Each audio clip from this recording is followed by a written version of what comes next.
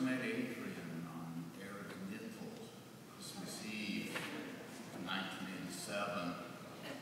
I last saw her on December 24th of the calendar year that just ended. Jeffrey Chandler has written in an obituary that Adrienne taught us to sing. I was one of her less successful experiments. I don't sing. I could already speak Yiddish at the time that I met her. What Adrienne and I really did was hang out as long and as often as possible.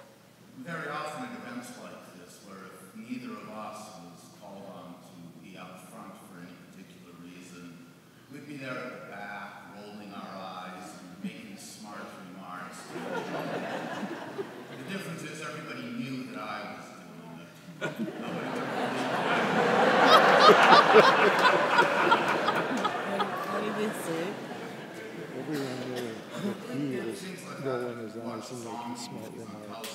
Nobody knew she was. We'd go to Yiddish-themed events and speak to each other in Hebrew, just to keep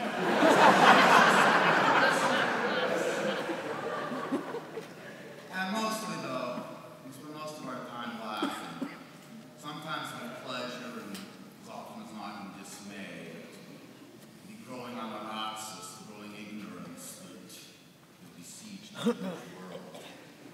This isn't to say that I didn't learn from Adrienne, but I think I may have got something a bit different from what she gave to other people.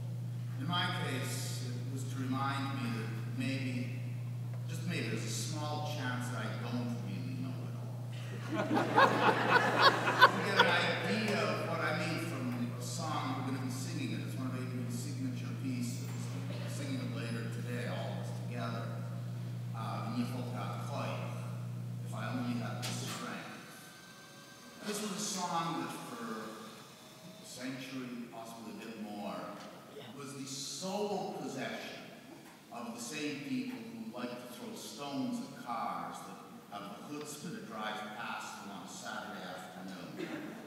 The words mean, if I only had the strength, I'd run through the streets and yell Shabbos, Sabbath, at the top of my voice.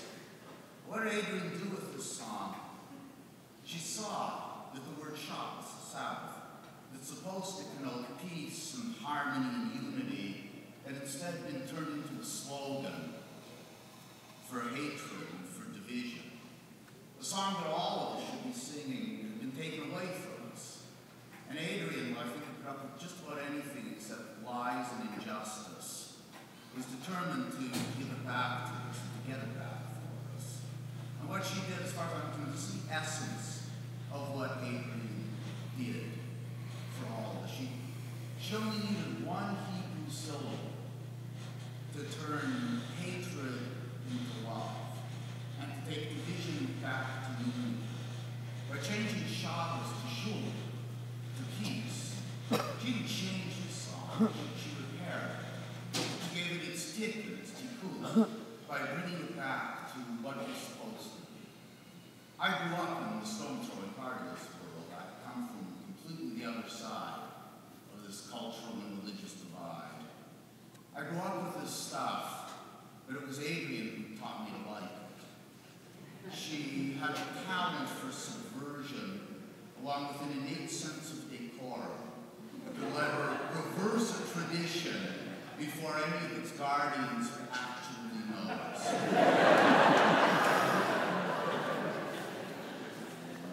But when a woman passes away, one of the things that we say in Hebrew is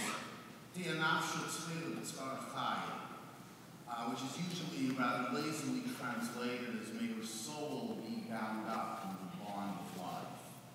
Those of you who know Hebrew, though, know that the word nephesh that's used here, which is often translated soul, really means vital spirit, or elan vital, what I guess in colloquial English we call energy.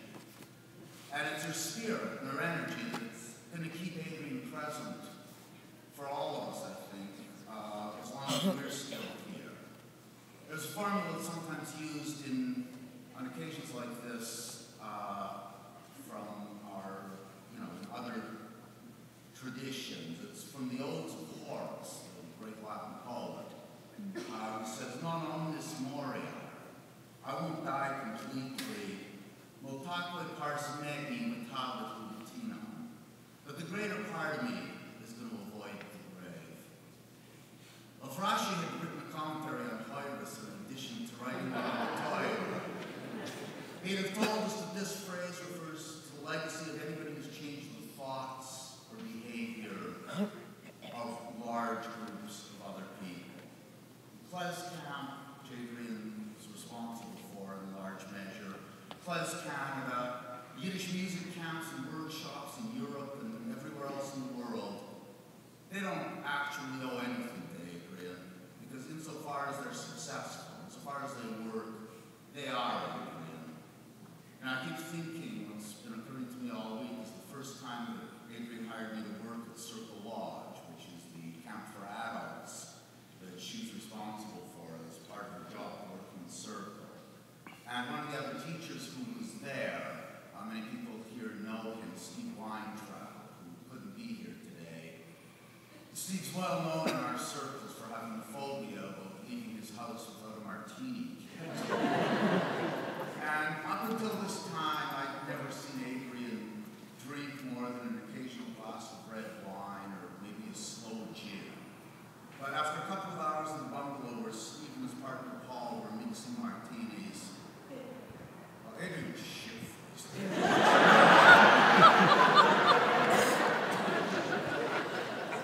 She leaves to go back to her cabin. 20 minutes or half an hour later, there she is back with Steve and Paul's. And she says, I'm lost.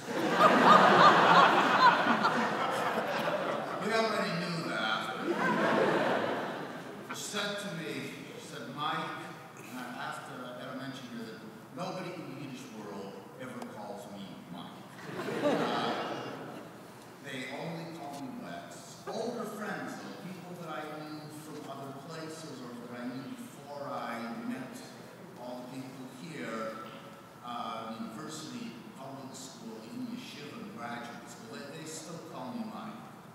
Adrienne was the only person in this world who ever did that, and she did it from the first time we met, as if we'd known each other all our lives. She said to me, she said, Mike, take me home. I'm kissed. And that's what I did. We're here now, I think, savoring home once more.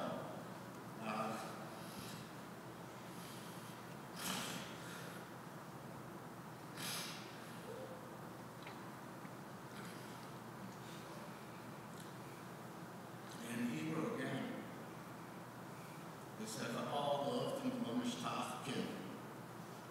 The last words were gone and can't be replaced. Adrienne will never really be gone. Because you know what I know, es macht nicht weiß, sei Jid, sei Boch. You know how Ben hat was who left and place our kiss. It's possible